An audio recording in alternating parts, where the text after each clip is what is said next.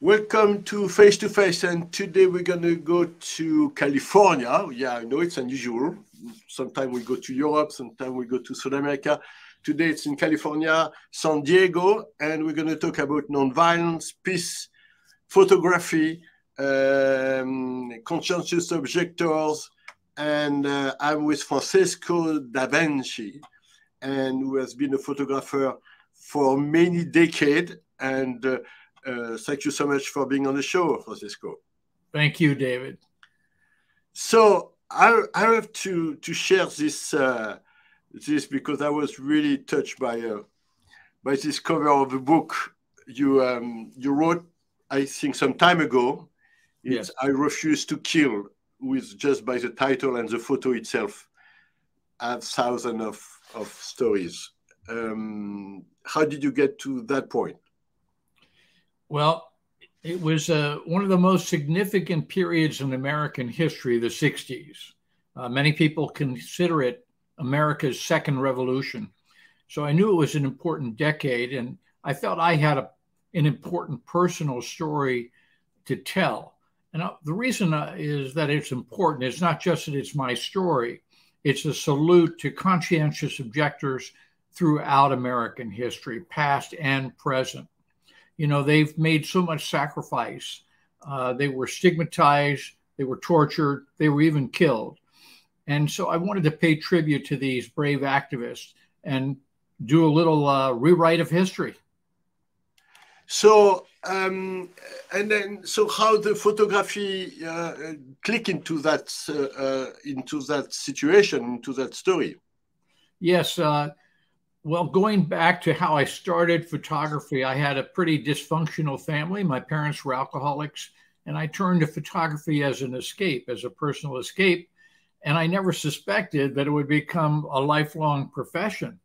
So that's what it turned out to be. And fortunately, throughout the entire 60s, I took photographs. These were peace marches, and my path crossed with iconic figures of the time like Bobby Kennedy, Senator Eugene McCarthy, Rosa Parks, etc. And I photographed all of them.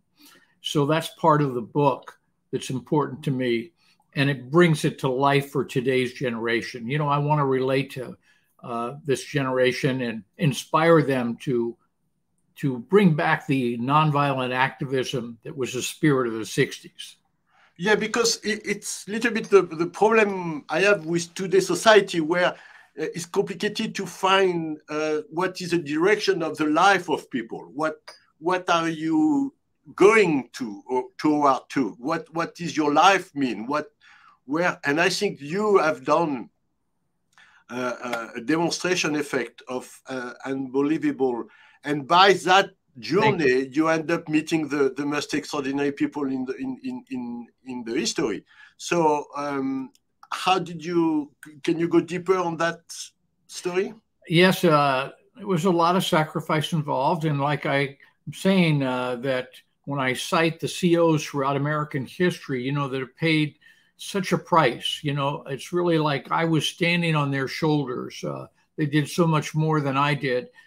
Basically, my story is I came from a privileged family, a lot of wealth, and I broke away from that because I thought, you know, men, women, and children were dying every day because of this needless Vietnam War, and I wanted to take a moral stand. And then I faced prison, and I formed a peace group in San Diego that I called Nonviolent Action. And it grew from 4 people to 250 people that came from all over the country meeting weekly. So it answered that need of people that they wanted to do something. And I wanted to show that people are, you know, we the people, we're not powerless unless we think we are. Alice Walker has a great quote, and she said, the writer, she said, you know, the way we give away our power is by thinking we don't have any. Yes, that's true. And then that's a problem with elections, that's a problem with democracy, that's a problem with everything we face today. So how did you will compare the situation of the militarization in the 60s and today's situation, of course, with the Ukraine war and so on and so forth? There are a lot of strong parallels. First of all, we have to admit Vietnam was an invasion as Russia has invaded Ukraine. And, you know, look at the brave anti-war activists in Russia. I mean, you know, we paid the price as an activist. You know, we were beaten, shot at, imprisoned, et cetera, in the 60s. And, you know, in Russia, you just speak the wrong way and you're risking a 15-year prison sentence. So, you know, my hat's off to these brave activists in Russia. One thing I would speak to about conscientious objection, though, is that COs are not recognized in either Ukraine or in Russia. And, you know, that's a human right.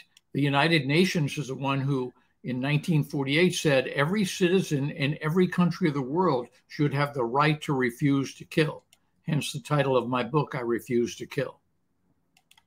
So that's, I mean, it's a whole subject altogether. The nonviolence, the recognition of nonviolence, it's so low, and it's so people have issue to perceive it, what's nonviolence is, and how do you go about nonviolence. So can you describe what it is, and how do you make a decision to become conscientious objectors? Yes, well, first I'll mention nonviolence as a philosophy and what it is not. Nonviolence is simply, it's a lot of people think it's just not being violent, or that peace is the absence of war. They're not.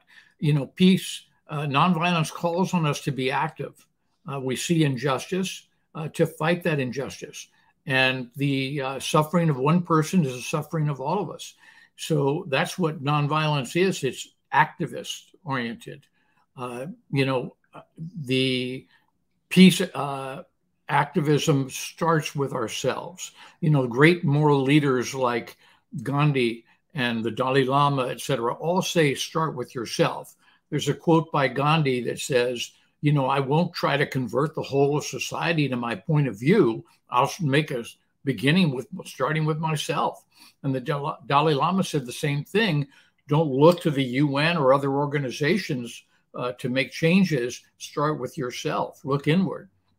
And so that's what I started doing myself. And I said, what am I doing? My best buddy was serving in Vietnam. And even though I totally disagreed, I saw that he was following his sense of duty. And then I decided I had to follow my own, or else I'm a hypocrite to what I stand for. And so in 1968, I declared my CO status. Now, this is something I'd like to make clear, David. The myth is, the big myth, is that COs are draft dodgers. And they are anything but. They're the opposite. Because the COs could have gone to another country and fled. They could have gotten a lawyer to fake their way out of the draft.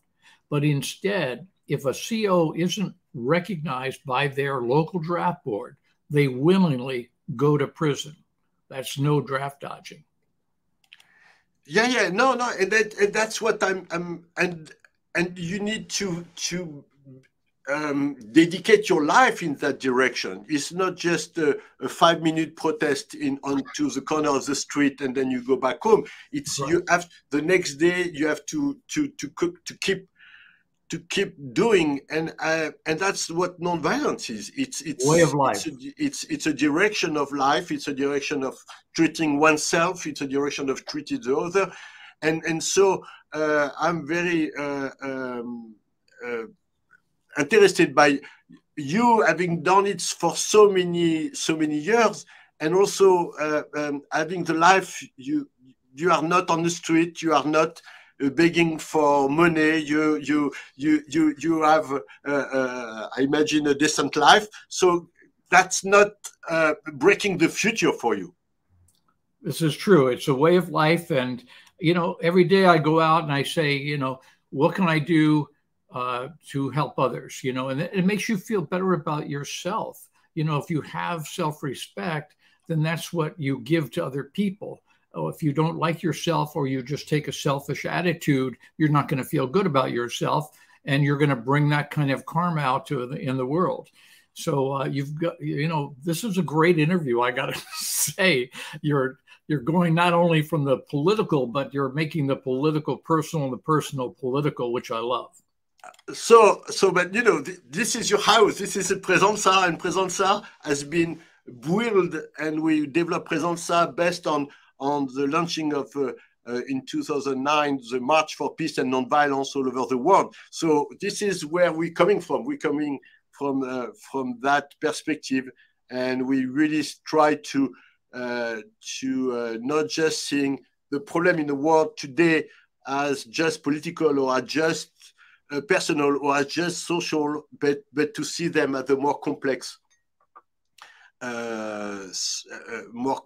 reality of oneself into that social dynamic, and so there is no one without the other, and the transformation has to be in both sides of the personal and the social. So I was very interesting actually to talk to you.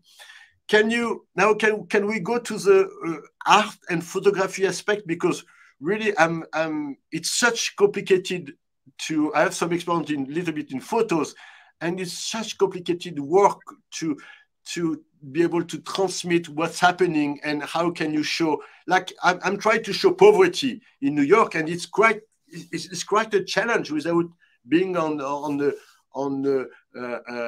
cliche of taking picture of the homeless on the street or on the bench of the subway station. If we can you describe it a little bit more? The photography aspect? Yeah, the photographic aspect, yeah. Sure. Well, you know, that's a self-expression. And when you feel these moral injustices, you know, nothing like a visual image to bring it home. And that's what I was trying to do. And I had a platform, you know, I've been with Getty Images.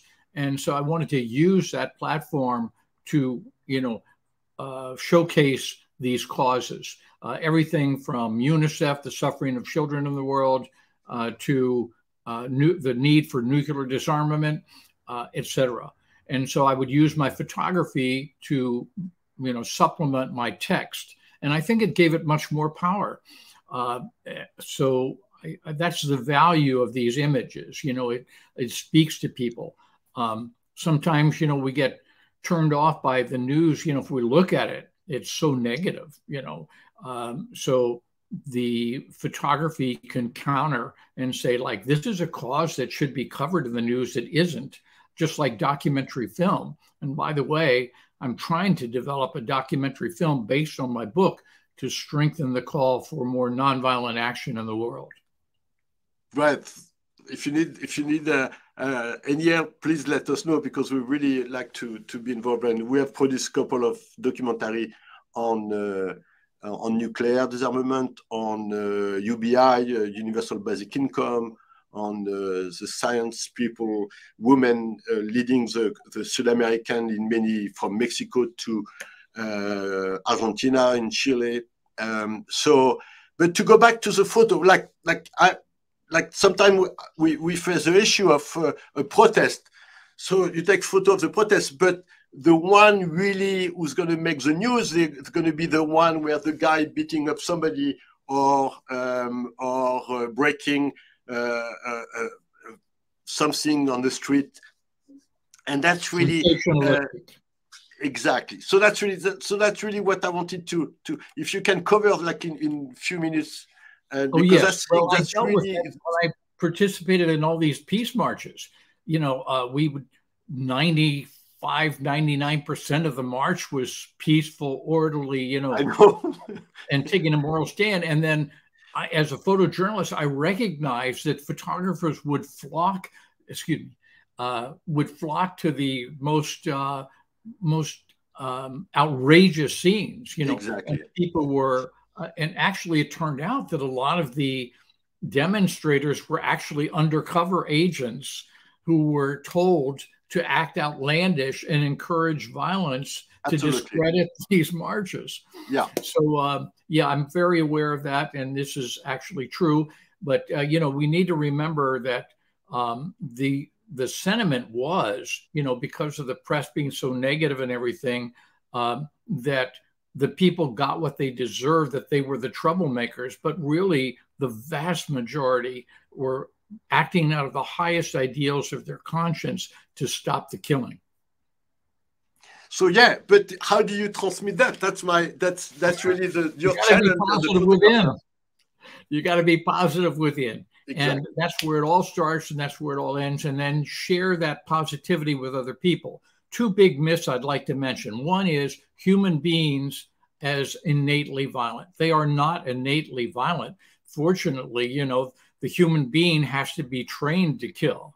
You know, it's not something that just comes naturally. And the other one is that war is inevitable. War is not inevitable. You know, and there have been many examples through history that are unfortunately not in our history books, like nonviolent actions in the face of war that were alternatives. There are many times these are simply wars by choice. They're invasions and they're glorified and justified. We need to rewrite that history. I'll give you a quick example of World War II. The Danes smuggled out over 7,000 Jews because they let Germany come in and then they secretly smuggled out the Jews, and they had the best record for saving the lives of the Jews. So, you know, there are nonviolent alternatives, not to mention what Gandhi did with India.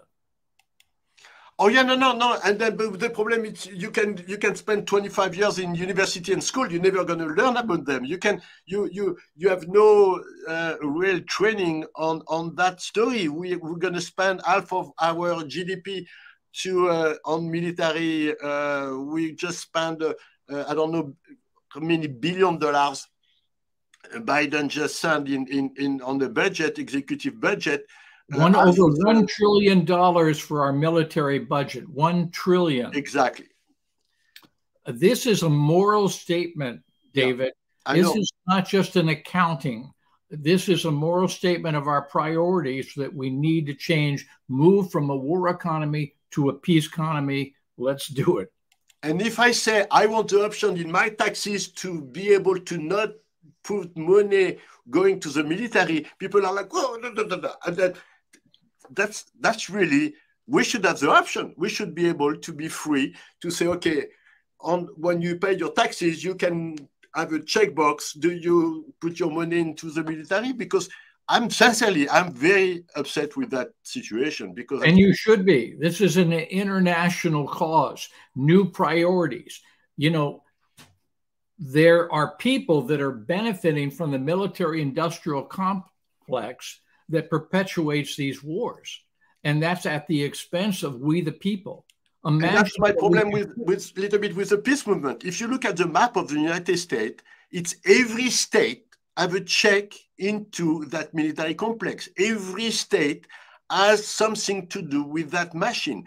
And so every elected official is going to be, oh, we're going to create work, we're going to create job, we're going to create this, we're going to put money there to support that story. So when we go to Washington, I mean, it's already cooked.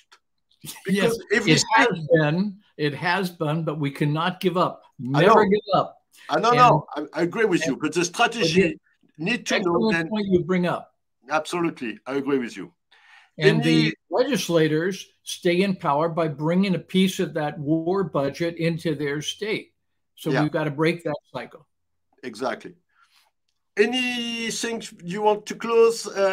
Any vision of what's going to happen next in that conflict in Europe? Well, I'd like to mention that conflict and also leave on a message of hope.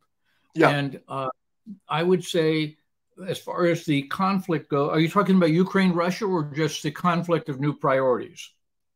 The Ukraine. The Ukraine. So keep in mind that it's not like good guys versus bad guys, okay? War is evil in itself. We agree. Whoever participates. This is legal murder. And we've got to stop the slaughter of men, women, and children. So negotiation and diplomacy are the answer, not giving more weapons to one side or the other. And that's the hope for this conflict in my eyes, okay? That's one. And we go to war way too easily, and we've got to realize these are wars of choice, not necessity. So number two is I'm very positive about today's generation, not just in America, but around the world, because they're questioning everything. and that's healthy. And that's the spirit that came out of the 60s. My generation, I'm very proud. It was the first time a young generation actually stopped a war with persistence. It took 10 years, but they did it. And I encourage today's generation, stay with the activism, not only for war, but for diversity, you know, and social change. We got to have that hand in hand with the peace. And the last thing I would like to say is the only way, real way to peace is through nonviolent action. And we all have a responsibility to contribute. And then we have a ripple effect. And who knows what positive outcomes will come from that.